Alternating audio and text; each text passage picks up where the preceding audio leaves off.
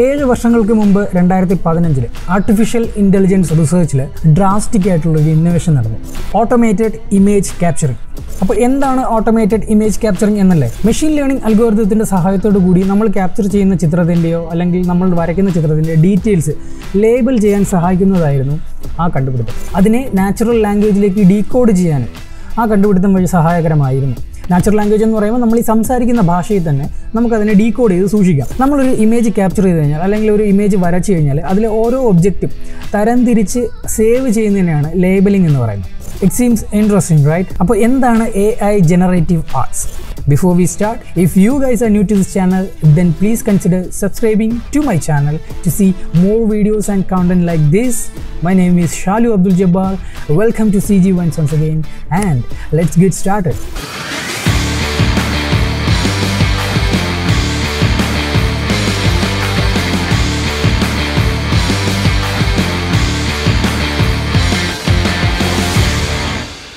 Automated image labelling എന്ന് പറയുന്ന technology നമ്മുടെ മുന്നിൽ അവതരിപ്പിച്ച് കുറച്ച് നാളുകൾക്കുള്ളിൽ തന്നെ അവർ പുതിയൊരാശയം മുന്നോട്ട് വെച്ചു.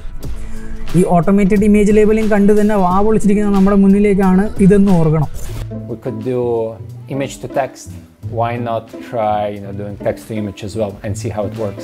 ആർട്ടിഫിഷ്യൽ ഇൻ്റലിജൻസ് റിസർച്ചിലെ കുറച്ച് ഗവേഷകർക്ക് അവർക്ക് ഈ ആശയം ഒന്ന് തിരിച്ചിട്ടാലോ എന്ന് തോന്നും. അതായത് നമ്മൾ കൊടുക്കുന്ന ഇൻപുട്ടിനനുസരിച്ചിട്ട് ഇമേജ് അല്ലെങ്കിൽ പിക്ചേഴ്സ് ജനറേറ്റ് ചെയ്തെടുക്കാൻ പറ്റുന്ന ഒരു ടെക്നോളജിയുടെ റിസർച്ച് നമ്മൾ കൊടുക്കുന്ന ഡാറ്റ ഇൻപുട്സ്, അതായത് നാച്ചുറൽ ലാംഗ്വേജിലുള്ള ഡാറ്റ ഇൻപുട്സിനനുസരിച്ചിട്ട് ഇമേജ് ഡെവലപ്പ് ചെയ്ത് തരും. അല്ലെങ്കിൽ റെയിൻ അല്ലെങ്കിൽ റിവർ എന്നൊക്കെ ടൈപ്പ് ചെയ്ത് കൊടുത്തു കഴിഞ്ഞാൽ ആ ഇമേജ് ആർട്ടിഫിഷ്യൽ ഇൻ്റലിജൻസ് നമുക്ക് ക്രിയേറ്റ് ചെയ്ത് തരത്തക്ക രീതിയിലുള്ള ഒരു ടെക്നോളജിയുടെ റിസർച്ച് അവരവിടെ സ്റ്റാർട്ട് ചെയ്തു.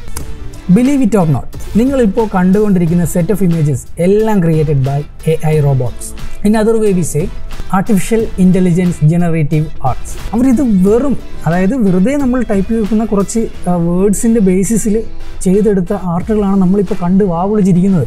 AI ജനറേറ്റീവ് ആർട്സിൻ്റെ സഹായത്തോടു കൂടി ഒരു ഇമേജ് ക്രിയേറ്റ് ചെയ്യണമെങ്കിൽ just input like A woman sitting on A stair and reading A book, evening light and okay, vintage retro look. Just hit enter, there you go, your art is ready.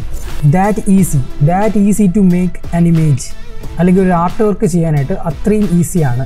Artificial intelligence വരച്ചു തുടങ്ങുമ്പോൾ ഡിസൈനേഴ്സിൻ്റെ പണി പോകുമോ, അല്ലെങ്കിൽ ഇനി ലോകം ഭരിക്കാൻ പോകുന്നത് artificial intelligence ആയിരിക്കുമോ എന്നൊക്കെയുള്ള 1000 ചോദ്യങ്ങൾ ഇപ്പോൾ തന്നെ ഉയർന്നു കേൾക്കുന്നുണ്ട്.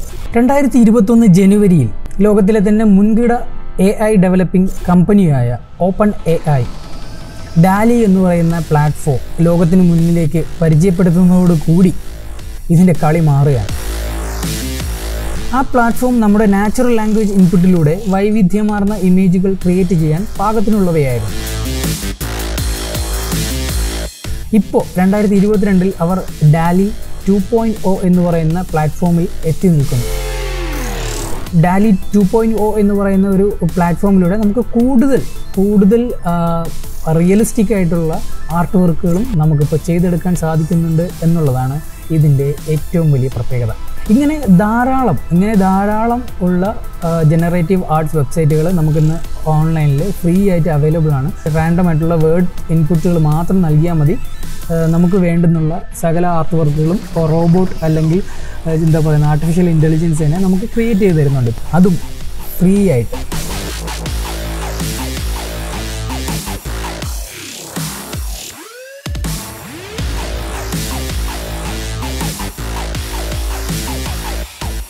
നമ്മൾ ഈ ഡിസൈനേഴ്സും അല്ലെങ്കിൽ ആർട്ടിസ്റ്റുകളൊക്കെ തല ചൂടാക്കി തല പുണ്ണാക്കി നമ്മളിങ്ങനെ ഇരുന്ന് മണിക്കൂറുകളോളം പണിയെടുക്കുന്നത് വിത്തിൻ എ സെക്കൻഡ് നമ്മുടെ കൺമുന്നിലേക്ക് അതിൻ്റെ ഔട്ട്പുട്ട് എത്തുകയാണ്.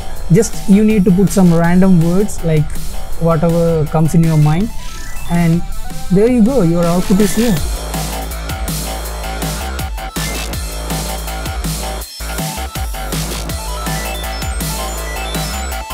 And highly sensible, highly detailed and within a short time span. ഈ പറഞ്ഞതിൽ തന്നെ വളരെ പോസിറ്റീവും വളരെ നെഗറ്റീവായിട്ടുള്ള ഒത്തിരി കാര്യങ്ങളുണ്ട്. It's opening to A wide range of opportunities to become A creative.